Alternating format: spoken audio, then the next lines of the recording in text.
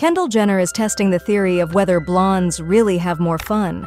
The model recently shared a series of Instagram photos showing off her new blonde hairstyle, a big change from her usual dark hair. In her caption, she simply wrote, "Blonded." The 28-year-old got her new look thanks to celebrity colorist Jenna Perry, who told Vogue that it took 2 days to achieve the perfect golden blonde shade. Kendall's inspiration for this transformation? The 90s and Carolyn Bessette-Kennedy. Just days before the switch, Kendall was spotted as a brunette, attending the US Open and walking the runway for the Hailey show during New York Fashion Week. This isn't the first time she's shaken up her signature style.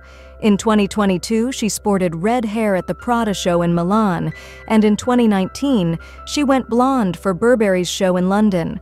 Kendall's latest change is already getting attention from her inner circle. Hailey Bieber, despite being busy with her newborn Jack, commented with a single word, "Exactly." Kylie Jenner left a heart-eye emoji, and Kim Kardashian chimed in with, "You did it."